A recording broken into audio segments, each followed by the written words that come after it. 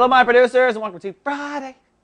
Sunny and super cool for the Tauruses for another 24 hours or so. There's a party going on up there in Taurus.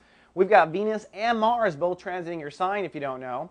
Now remember, Venus is creation vibration. It's also your ruling planet. The reason why you can produce something out of nothing is because Venus is your ruling planet. That's the magic wand of Taurus. So the magic wand of Taurus is in Taurus. So Tauruses right now are quite magical. They're a lot more potent. They're a lot more fertile.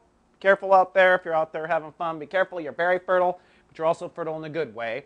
Then the moon will cross in front of Mars, which is action, aggressive energy, which is the energy of Aries, which means that if you consider the fact that the moon, our emotions, is 1/2 of light casting, you're going to get a super dose of fertility followed by a super dose of action energy, all in your sign, which means you get 100% of the dose, which means in the next 24 hours, excellent time to create something new and to act on what you're creating.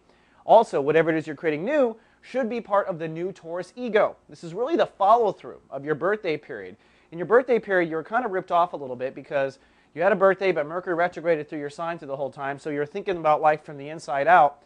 The good news, though, is that now Venus and Mars are there. This is creative and action follow-through of what you really wanted for your birthday, what you really wanted to do in that month. So that's good.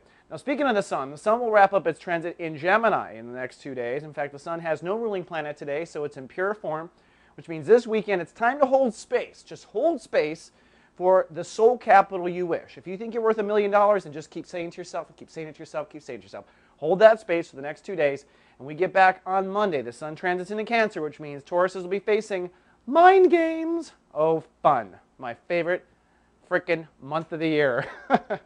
All right, that's all I have for the weekend forecast. I'll see you back on Monday with more. Live, love, be.